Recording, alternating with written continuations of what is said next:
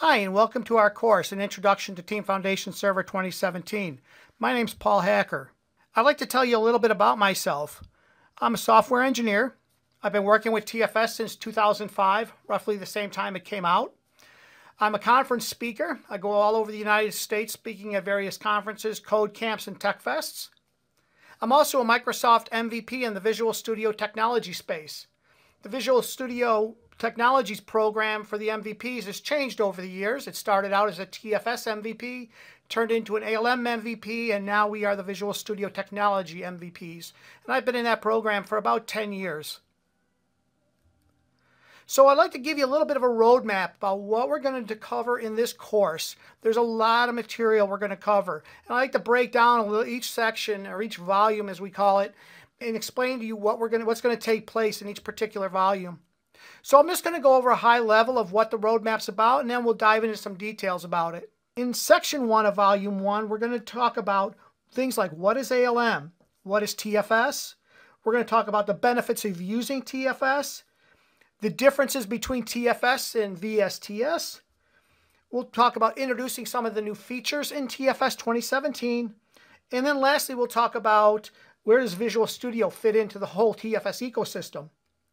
We'll move on to section 2 in volume 1, and that's when we're going to discuss the understanding of project collections. So we're going to work a lot with team projects and introducing you to process templates and introduction to team projects themselves.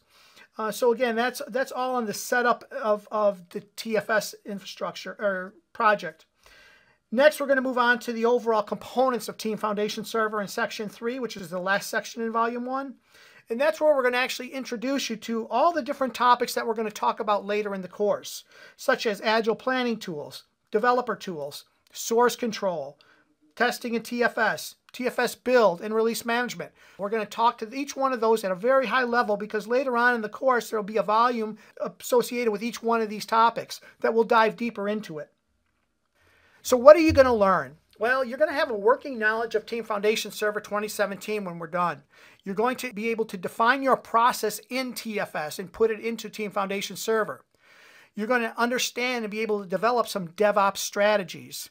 You're going to understand more about automated testing strategies and a lot more. Like I said, we're covering a lot of material here.